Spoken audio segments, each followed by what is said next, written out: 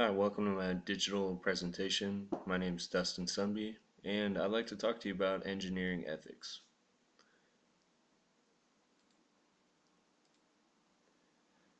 So, in decision making, we as engineers face important decisions every day.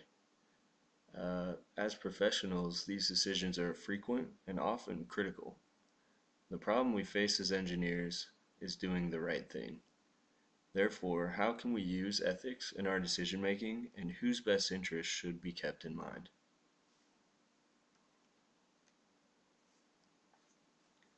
You first need an understanding of ethics themselves.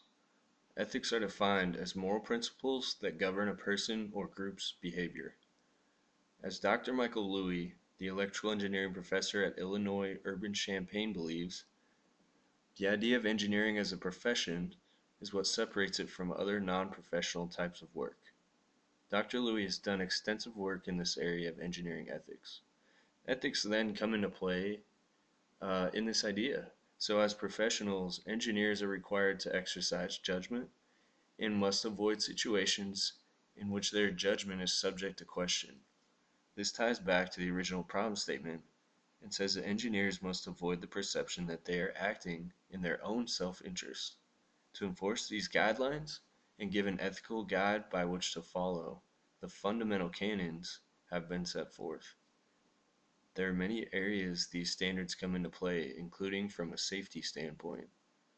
Also in design, with our communication, whether at an internal level or an external level, and just in common practice. So, how do ethics apply in the engineering world? Well, really anywhere. Any decision we make as a professional can be made ethically. When faced with an issue, it may be instinct to act quickly or fix the problem off the top of our heads. The thing is, with the set of rules in place, our instinct may not always be the best decision, and these rules must be accounted for in all cases. Sometimes the smallest move can snowball into a costly mistake, so having a greater interest in mind and using our resources, we can then do what is right.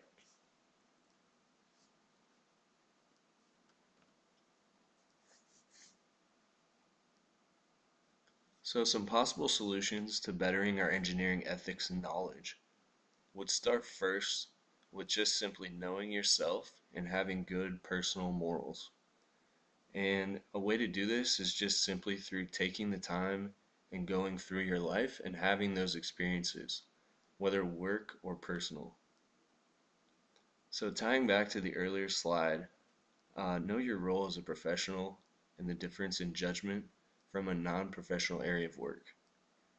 Also, know how to apply the fundamental canons and always take full advantage of a different perspective. You also want to utilize the expertise and ethical experience available to you. Also, most importantly, keep the greater good in mind and think smart. Safety is always definitely key.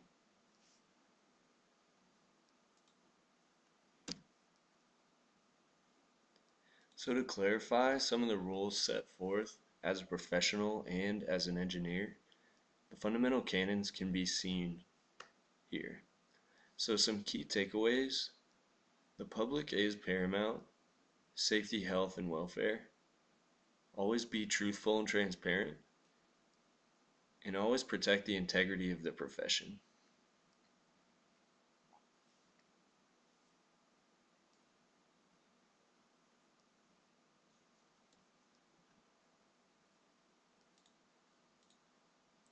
So, to investigate this issue, the Citicorp Tower case can be used, where the engineer William Lemisher was faced with some critical errors in his design and a choice on how he was going to correct them. The canons could be applied in many different ways to this case, mostly involving the public's interests.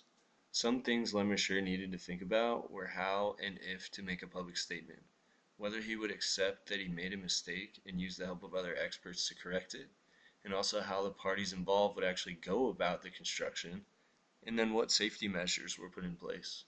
So in the end, I determined that Lemisher conducted himself honorably and avoided any craziness in the public by not issuing a public statement, although this may not have been his responsibility in the first place. But the proper safety plans were executed and the problem was corrected discreetly. So Lemesurier used ethics in keeping the better interests of the public in mind and acting as an established professional.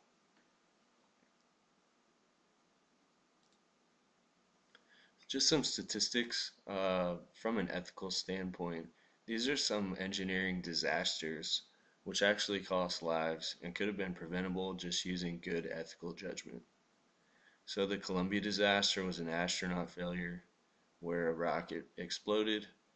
Uh, the classic Tacoma Bridge, which collapsed, and the Hyatt, which was a skywalk, which collapsed and killed over 100 people.